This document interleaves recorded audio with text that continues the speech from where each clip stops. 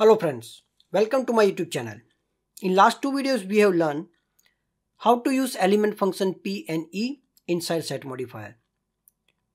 Today we will continue the same topic, but in today's video we will see bit more complex examples using P and E.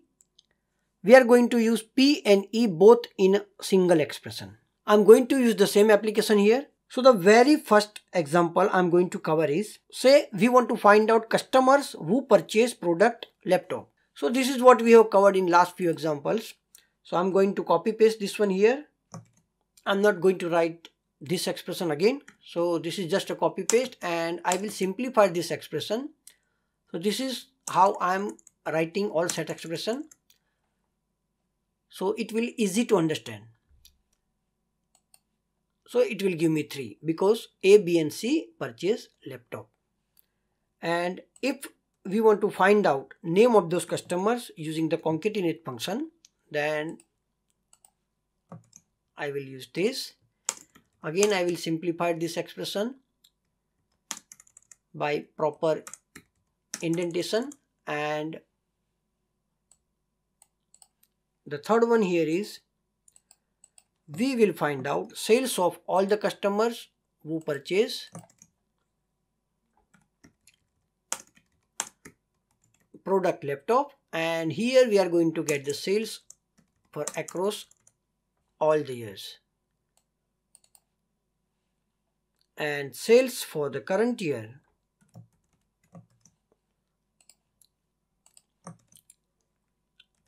or maximum year is this.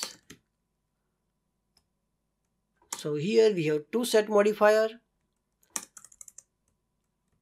and this is what we are getting here, and the same I'm going to use for the previous year, and here I will say max year minus 1.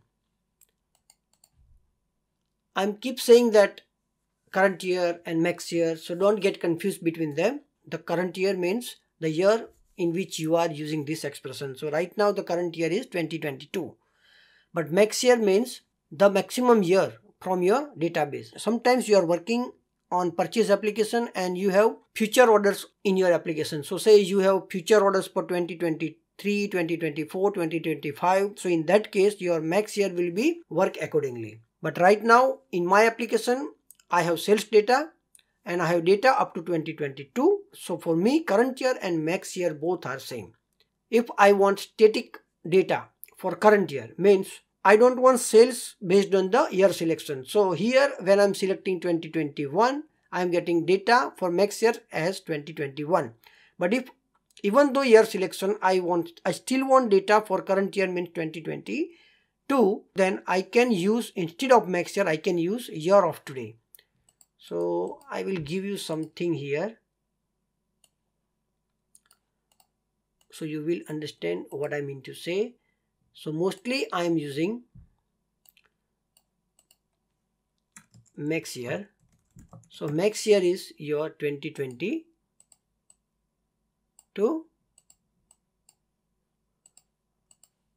And if I will use, instead of max year, if I will use year of today, then I will get 2022 again. So what is the difference between these two? So if I will select here 2020, I will get 2020 as a max year because this max year is aggregation function and it will depends on your year selection. But here we are getting still 2022 because it is year of today's date.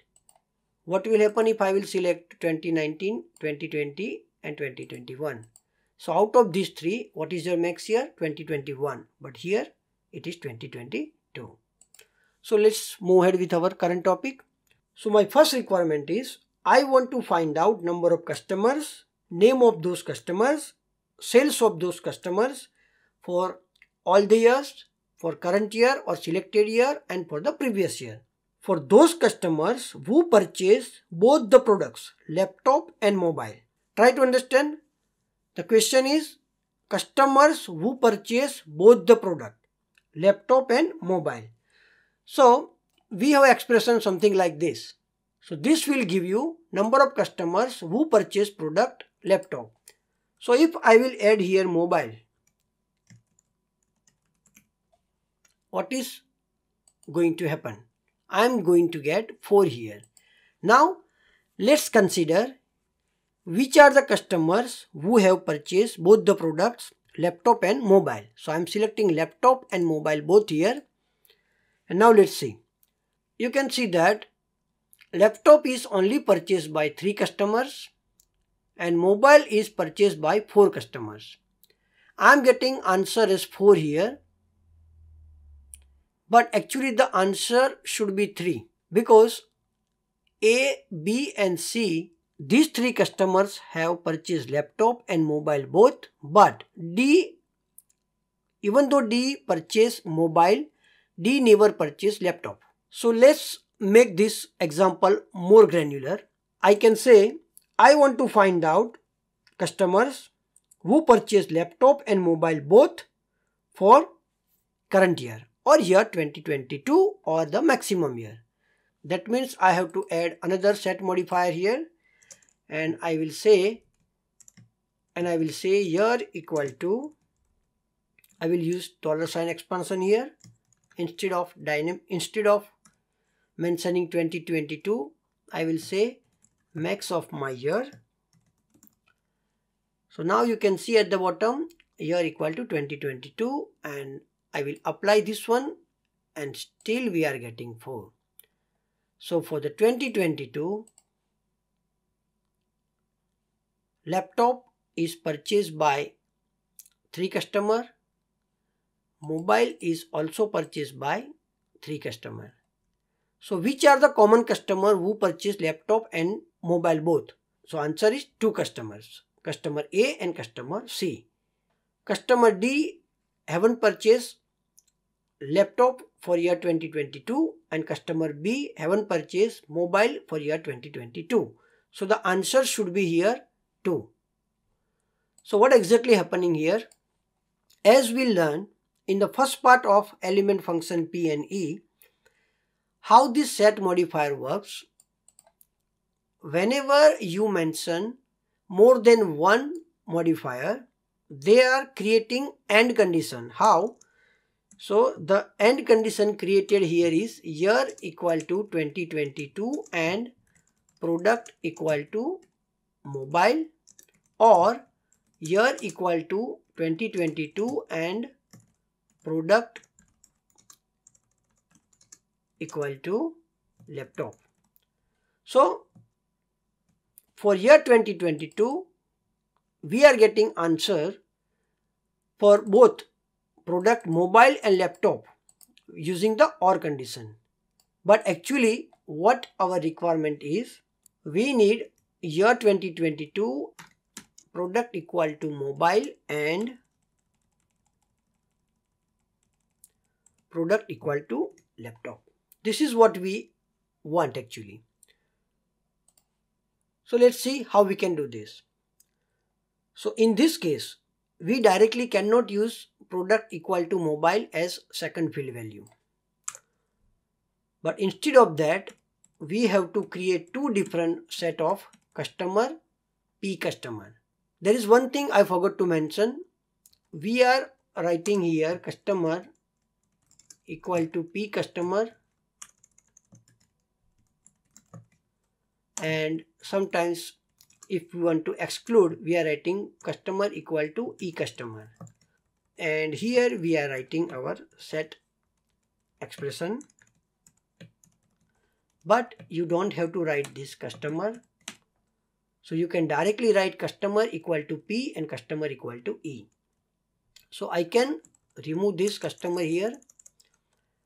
And I have to create 2 different sets. So because of that, you have to write these 2 sets inside this angular bracket. Copy this one and use the intersection. So intersection will create AND condition here. So how this will work? So we will say here mobile means customer who purchased laptop for 2022 and customer who purchased mobile 2022. So combination of these two will give you answer as 2. So what I will do, I will copy this set expression and this set I will mention here, and now I will get A and C. So you can see now A and C are the right answer because B and D should not be part of this set. And if I want to have sales of those A and C, then I can write something like this. So the value is 210 for the current selection. Right now we have selected laptop and mobile. So the sales of A and C for laptop and mobile, A and C for laptop and mobile is 210 for the selected year, because the outer set expression, outer set is still considering the selections. So I will remove all the selections and still I am getting A and C, and the total is 1134. So the total of A and C should be 1134 across all the years. But for 2022 and 2021, we will copy the same set expression here. So this will give me sum of sales for entire year, but I have to find out sum of sales for the current year only. So what I can do here is I will use this set expression as an outer set expression. If you haven't gone through with the outer set expression videos, you can check my previous videos. And we are getting 433 as the right answer, and we should get 320 here. So I will copy this expression, and the same expression I am going to use here, and instead of my max year I will use max year minus 1. It will give me 2021, and now I am getting answer as 320, which is what we want.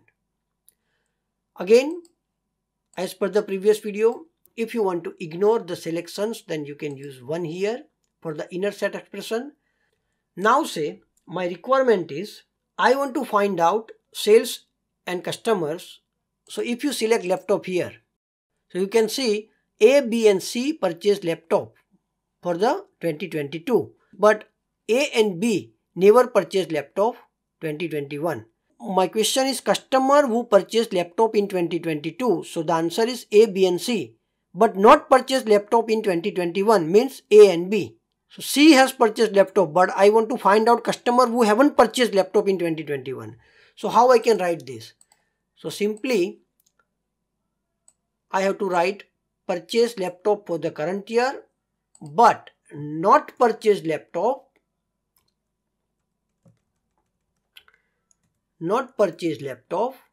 for the previous year.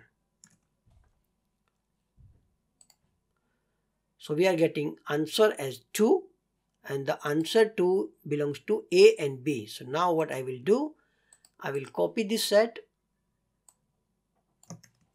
and I'm going to use this set here, and we'll get A and B. So let's see, A and B is a part of our required set. And now if I will mention the same here, I will get the sales of A and B. So this 268 is sales of A and B for selected product laptop, because here we haven't mentioned 1. So if I will select A and B, then we are getting total sale 268, which is what we are getting in the KPI. So hope we have now good examples to clear all your doubts on element functions P and E inside set expression. Thanks and have a great day.